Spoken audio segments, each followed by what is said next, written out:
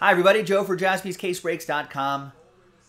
We knocked out that filler that knocks out 3 breaks. So first we're going to do Chronicles, and then if you're watching live, the next 2 videos will be those optic Contenders Optic basketball breaks. But this is 2020-2021 Panini Chronicles Basketball 6-box. Pick your team number 6. Second half of the case that we popped open last night. There you go. So on December 2nd, thank you very much, everybody, for spending a bit of your Thursday with us. So if you see a little rooftop next to your name, that means you won those spots. In fact, for example, for Patrick, he won a spot into the filler to win a spot. So nice little parlay there.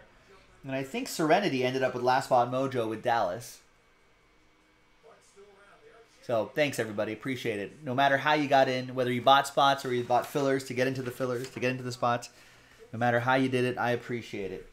All right, now remember last night we marked these with 6, so we know they're all from the same case.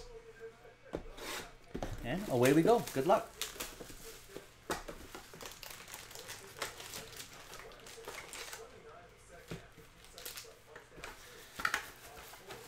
Joe Christian talking a little Fanatics here. Yeah, that seems to be, I can't really say for sure. Obviously, I don't know either way. But it seems to be that the speculation is that once push comes to shove, Fanatics will end up attempting to buy some of the major manufacturers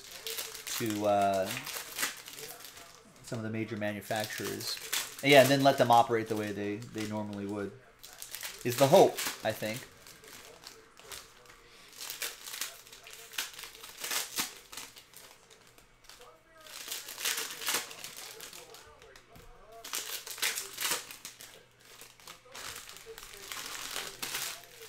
But everything's good now, Rex. Rex was having some buffering issues. But everything seems to be good now. All right, there's Emmanuel Quickly, 85 out of 149. LeBron and CJ Elby, 10 out of 99. Limited jersey and autograph for Portland. And that's going to go to Roy, who won that spot. Maybe YouTube hiccuped or something like that. Or maybe our internet hiccuped.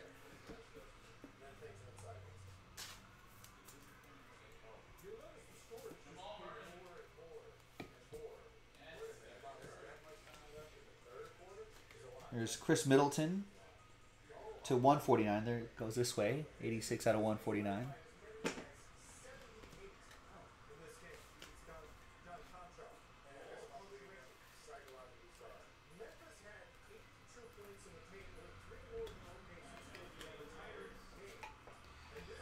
Middleton is going to go to Sean Maddock in Milwaukee. James Wiseman to 49. Nice James Wiseman for the Warriors. That'll be for Jared.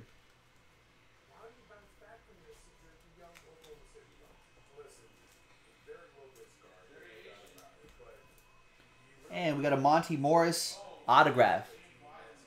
Rookies and Stars Airborne auto for Denver. That'll be for Ryan Kaysen.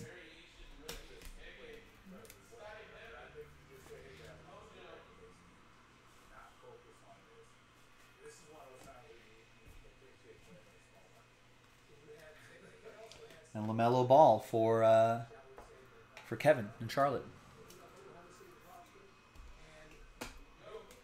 Hold on, Joe P. Why wouldn't you want Fanatics to do that?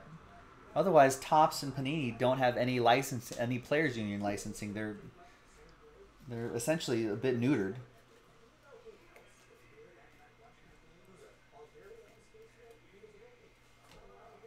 They wouldn't really be able to do anything.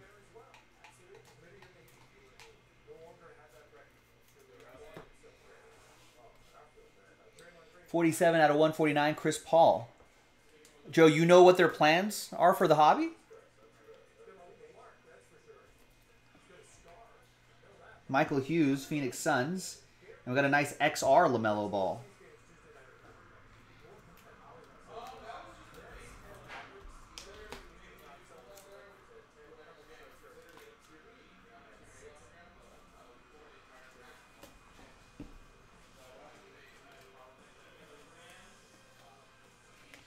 got more LaMelo. All these add up, Kevin.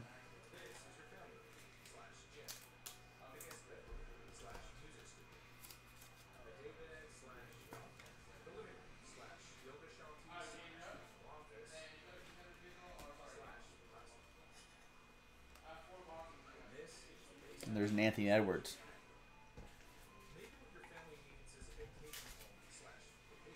But how? What do you think Fanatics is going to do that's going to hurt the hobby?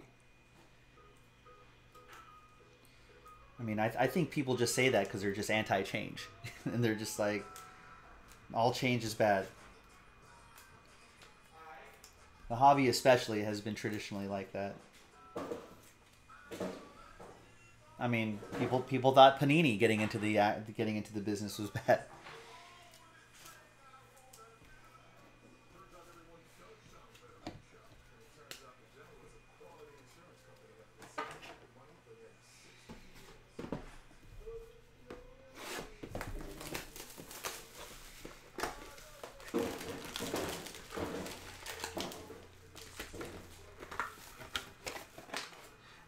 I haven't discussed this in depth with Mike Jasperson, the boss man, Nick's dad here, but he has a couple friends that are kind of high up in Fanatics that he's been friends with over the decades that he's been in the industry, and from the conversations they've had,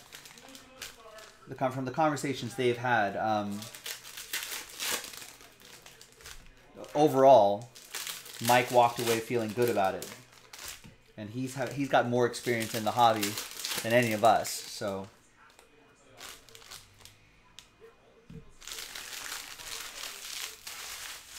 I mean, there are going to be changes in that, and we just don't know what's going to happen there. But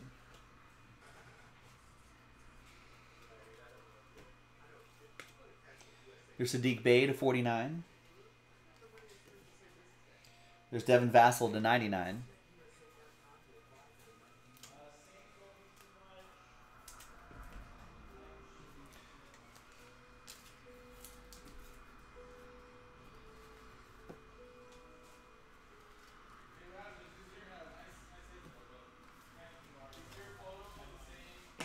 RJ Hampton.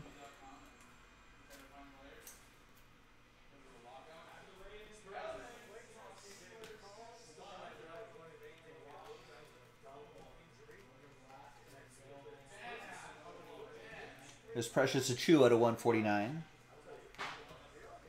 And Cassius Winston. No, it's not, but that's been what Topps and Panini have been trying to do for ages. It's really going to hurt the distributors more than the consumers, I think. Is my guess. I mean, hopefully they can still get... I mean, I feel bad for the distributors because I think they're going to be the ones that are kind of pushed out. But they're gonna respect the hobby, the consumer level hobby shop. 31 out of 149. John Wall.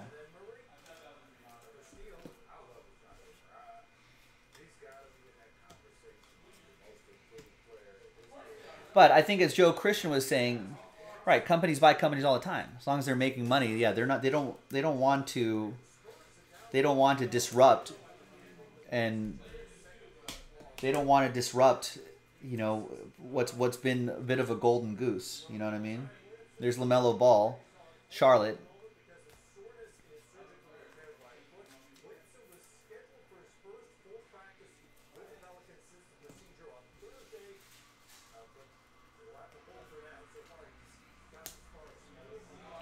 '67 out of 99, James Weissman. And Isaiah Thomas. 21 out of 199.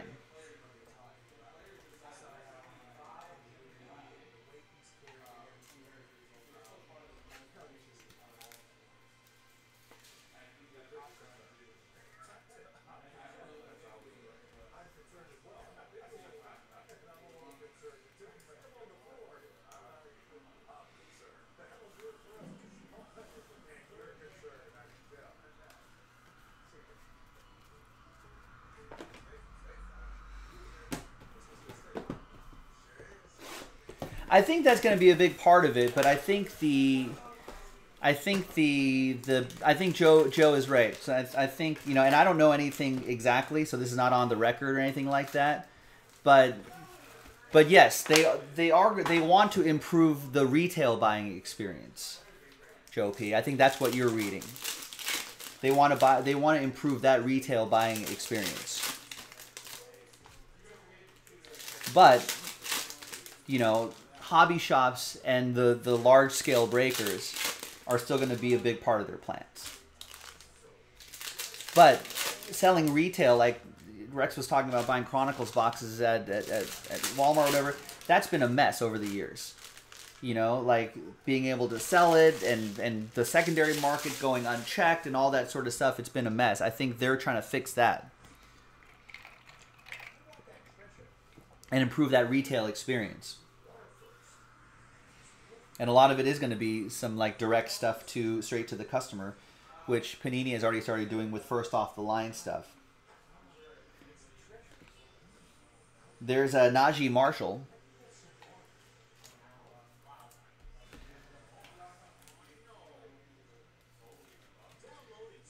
But I mean, the hobby shop and especially large scale breakers now, I think are going to be still an important part of their plans. Here's another LaMelo Ball.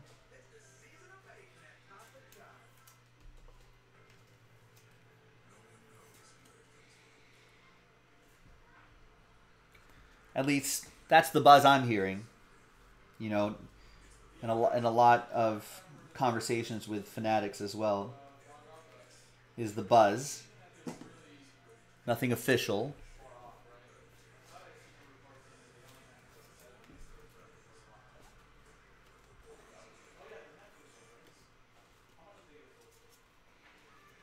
There's Jonas Valanciunas, 67 out of 99.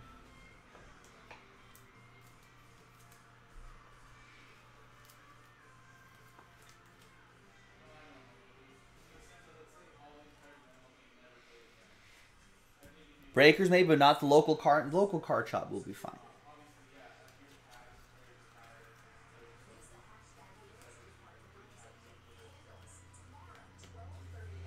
There's Obi Toppin to 149.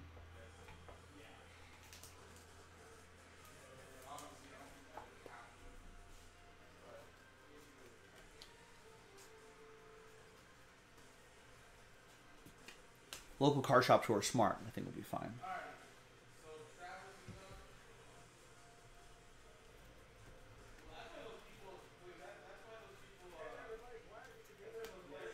And there's Damian Lillard.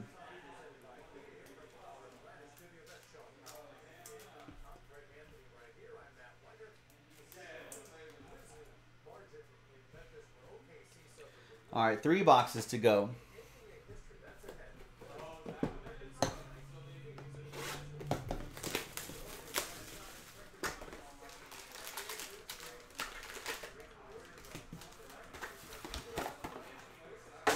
Well, Joe P, we actually run a local card shop here, so the sky's not falling for us. Let's put it that way. We're in this day to day, man.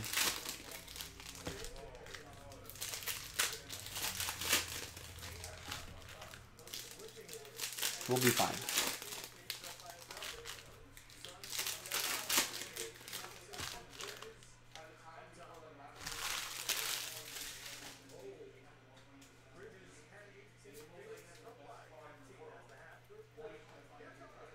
Got Dave Cohen's. Old Celtic, 43 out of 99.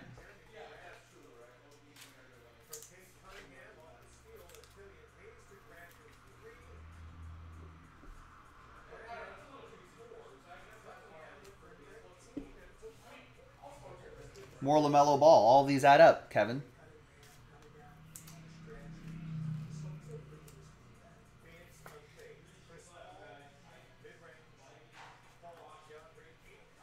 And we've got an Anthony Edwards. Threads Anthony Edwards.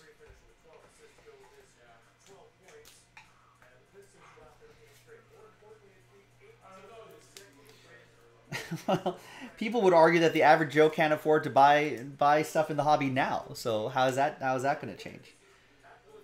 I don't think it's going to change too much.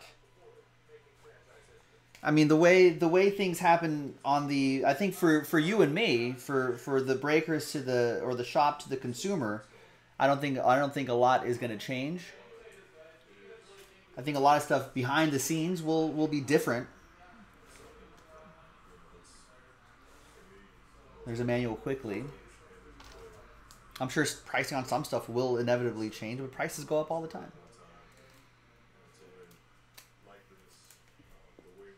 I mean, people said it was crazy when they looked at the prices for 1819 Prism basketball. And then people said when the price went up again in 1920 Prism basketball, people said that was insane, you know, but the hobby has been able to absorb that.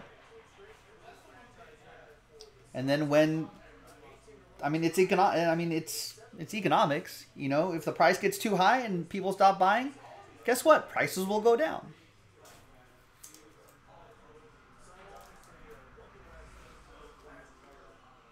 There's a Jameis Ramsey for the Kings. You think it'll be 10 times worse when they take over? 10 times is a lot. I don't think so. I think that's wrong.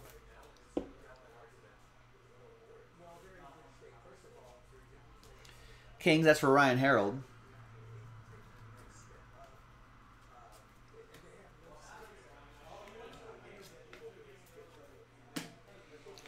But hey, if it does get 10 times worse and it works, then they'll be making a lot of profit. If it doesn't work, guess what? They'll lower prices. That's economics. I'm not super concerned about that. I mean, last I checked, they're a for-profit business, and once if they're starting to lose profits, they'll adjust what they need to adjust to make profits again. It's any Avija to 149.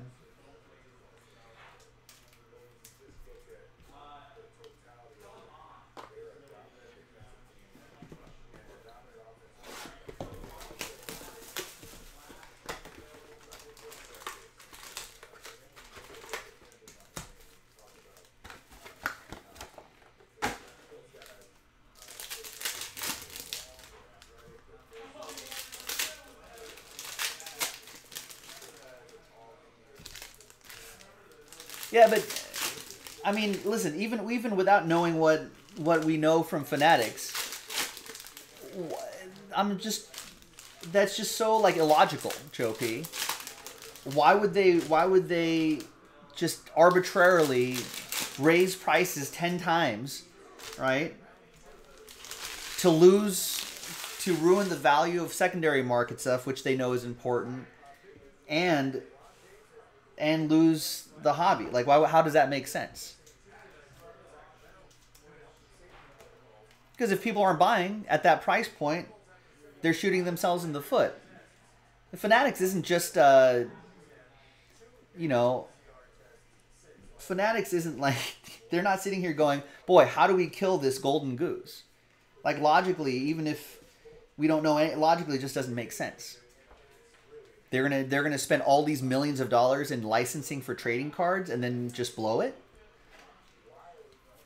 You know, it's not like some mom and pop like stumbling into the license for the NFL, you know, or privately held companies or anything like that.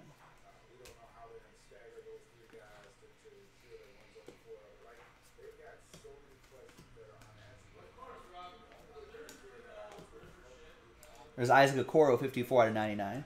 Trying to corner the market is bad for the hobby? Is it, though? People said the same thing when Panini was gobbling up licenses, and year over year, I think for a lot of the hobby, it's been good business.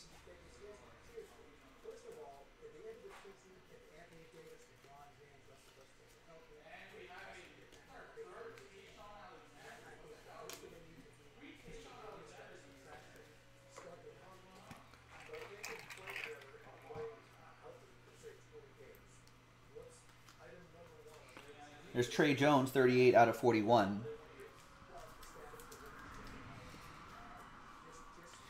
But how can you make it they want to make it $1 trillion industry, but how do you make that $1 trillion industry if you're making it difficult for people to buy? People don't buy, they're not going to make it $1 trillion industry. So if the prices are too high to make it $1 trillion industry, wouldn't it make sense for them to make prices more competitive to make it $1 trillion industry?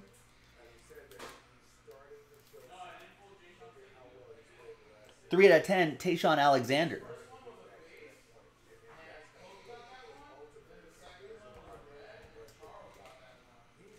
It'll be a rich man's hobby, but people will say that now, Joe. So what's it going to be?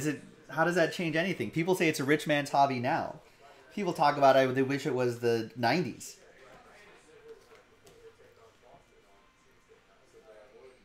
You know, so I don't know. That argument doesn't really work. It's already not a hobby for anyone else. How is it going to change with Fanatics? It's not going to get any worse. So, I mean, with that argument, it doesn't really make sense. Because that's what people are saying already right now. It's Anthony Edwards, Hometown Heroes. Here's a James Harden Silver.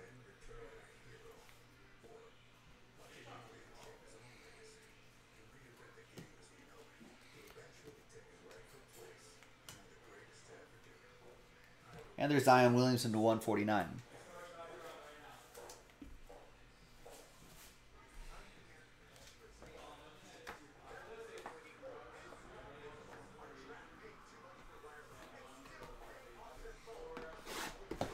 I don't know. I mean, it's hard to have it really both ways. To have a hobby that could be for everybody, you know, and still try to get everybody involved, but still have it be valuable. It's going to be a tough challenge for sure.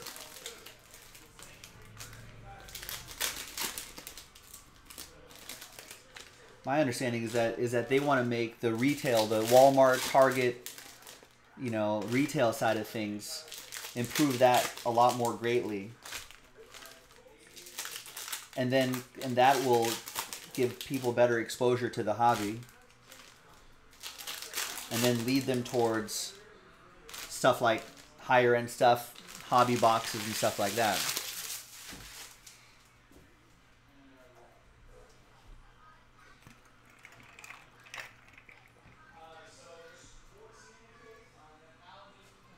I was like wondering why. That's a typo, guys. Don't freak out. It's James Harden. There's Kendrick Nunn. Heat edition has not really done much for the Lakers yet. Still been injured, Jordan Ashton.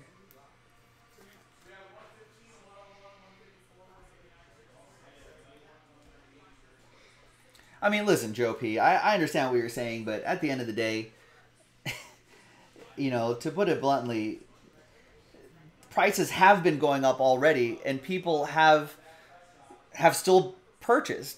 You know what I mean? Like, so it's the market can, for now, the market can sustain it. You know what I mean? There's Anthony Edwards, Stephen K with the Timberwolves. We'll get all those Anthony Edwardses. So, like, it's difficult for me to logically go down the road of it's going to be 10 times worse with Fanatics. I mean, for most average Joes already, they're already saying it's a rich man's hobby. I've been priced out. You know, which is something that we hear often. It's something that we hear often. So, it's already not good for most people. But I think they're gonna make at least an effort to figure that out.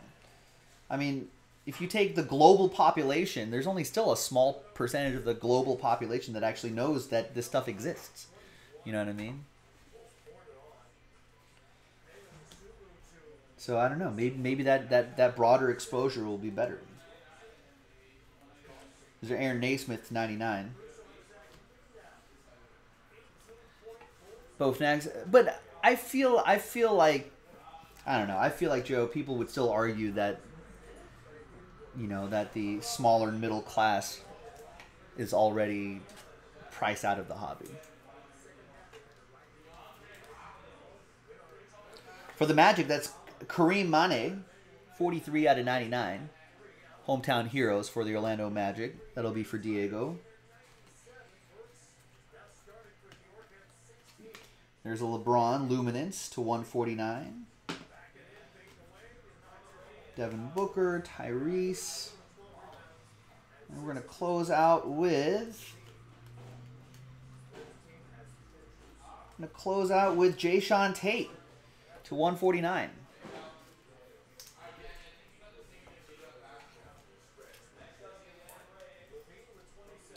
And there you go, ladies and gentlemen. Listen, at the end of the